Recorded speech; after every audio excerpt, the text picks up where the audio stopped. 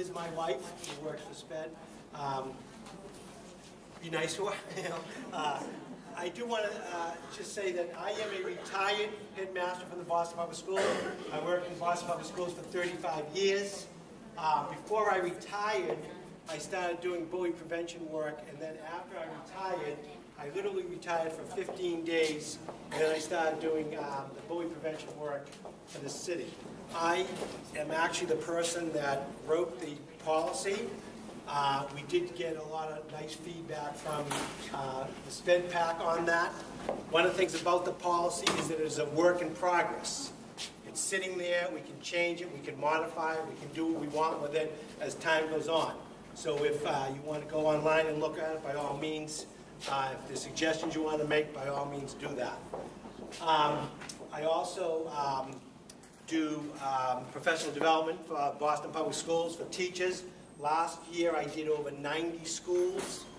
This year, anyone that didn't get me for a 2-hour professional development will get me for a 2-hour professional development. But also, what has happened is that the law says that professional development has to be ongoing. So I'm going to talk about our ongoing efforts in a little bit of a second. Okay? This works great. Look at that. Beautiful. I can stand back here. First of all, I just want to introduce a few people who are here. This is Dr. Kim Story. This is Dr. Ron Slavey. And this is Miss Patty Cameron. Kim Story and Ron Slavey worked with me all summer doing the work that we did to keep the bully prevention stuff going. They're here tonight. I introduce them to all my Boston friends as my new smart friends from Harvard. They're both brilliant. What they know about bullying is phenomenal. The work that we did together this summer, I think you're going to be very, very pleased with it as it rolls out this year. There's a new organization called the Bully Prevention Research Institute, of which I am now a part. And as we keep going forward with new initiatives to help prevent bullying in the Boston Public Schools, the Bully Prevention Research Institute will take the lead on that. And who do we have to thank for that? We have to thank for that Dr. Carol Johnson, Mayor Menino, and John Beer. As this thing rolled out, I have to tell you, Mayor Menino and Dr. Johnson were way ahead of everybody else in making sure that we were on top of our game. They started professional development and training people way before anyone else in the country. How many people here know that we actually have a bully hotline? Do people know that? Okay, you get something extra if you know the number. Okay? All right. I knew I wouldn't have to give out a prize on that one. Okay? The number is 617-592-2378. It's also going to be up on the screen later on. But you don't really have to know it, because on every brochure and on every piece of paper that should be coming home from schools this year, it should be on that. Okay? The other thing that I just want to point out is I'm hoping that this is not the last time you see me and the folks that are with me tonight. We will be available all year to, if you need us to come to another meeting or if other things come up, by all means, feel free to invite us to another meeting. I'm going to tell you the hotline number again, 617-592-2378. Does that number spell anything? No, what that number does, it's very interesting, because it's a very nondescript number, because all it is a cell phone. But the beauty of it is when you call, a real person answers it. He's a very handsome, distinguished gentleman in his late 50s.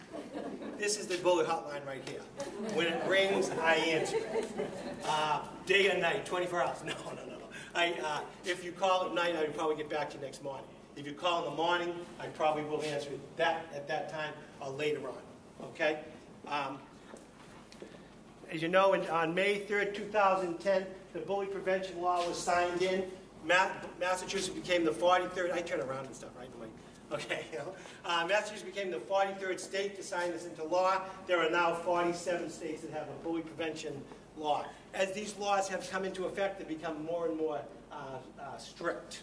Okay? And of course, we all know that this was a response to the suicide of some of our kids in Massachusetts. Okay?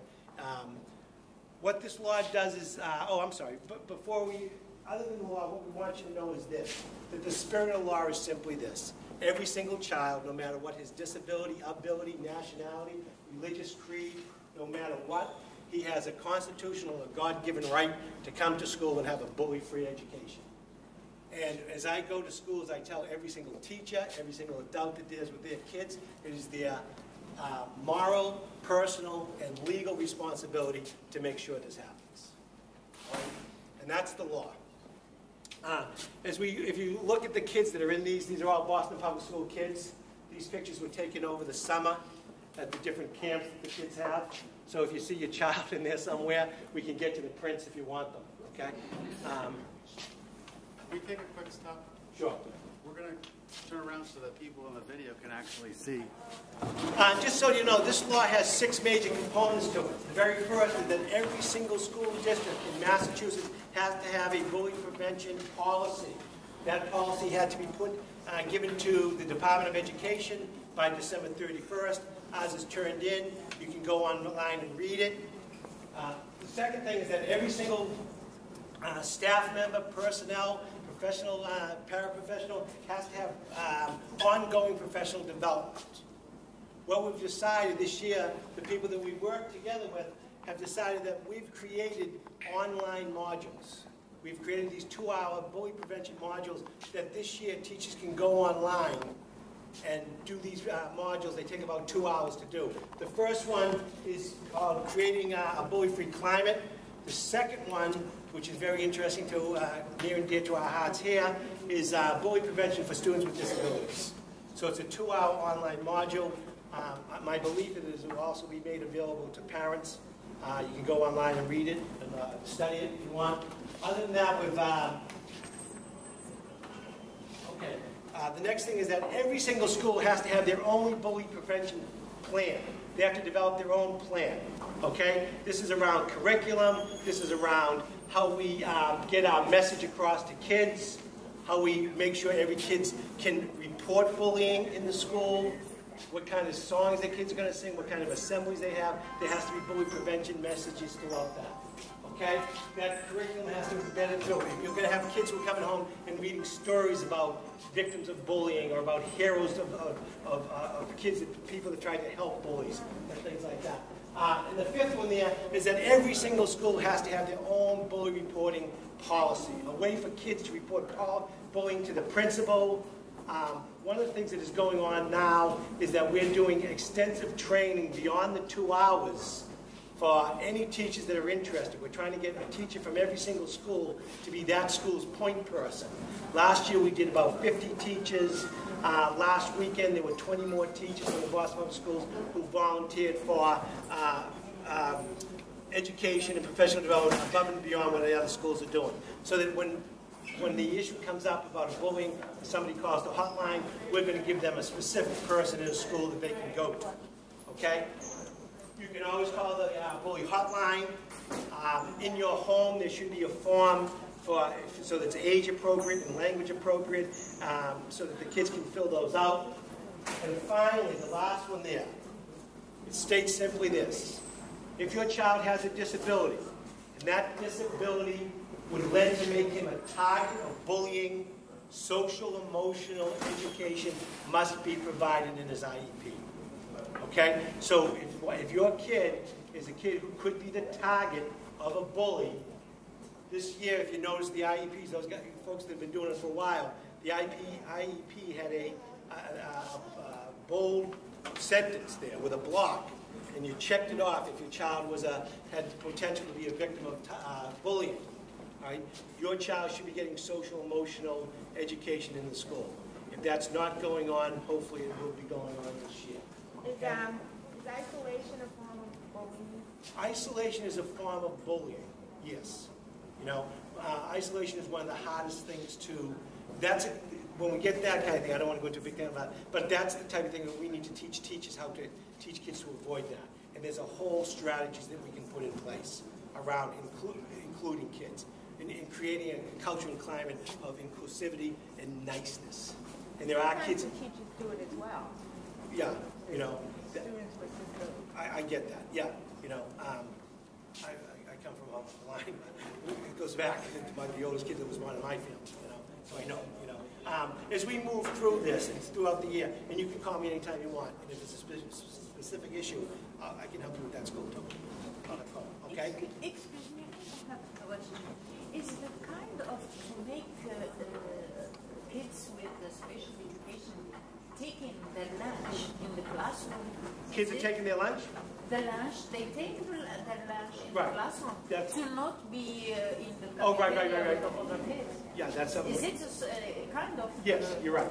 Yeah, yeah. That's weird. Give me one of these, Dave. You're absolutely right. That's one of those things we have to fix. You know? Yeah. So there are clearly issues that you guys are facing. They're not. See, a lot of times kids with disabilities, it's not a question of somebody's punching them or somebody's calling them a name. It's much more of an exclusion type thing. You know, that form of bullying. Okay. The IEP team. You as a parent have a lot to say about that, right? I mean, that loud and clear at the meeting. Sometimes they don't realize it. Right. Because the child's going on track with the parents. Loud and clear. You know what I mean? Go right at them. That stuff. All right? And then finally, just so you know, the legal definition is a student is being bullied or victimized when he or she is exposed repeatedly and over time to negative actions on the part of one or more students. So being excluded continually is a negative action. All right? Simple as that. And there's things that we need to teach teachers to do and schools to do to make sure that stuff gets avoided.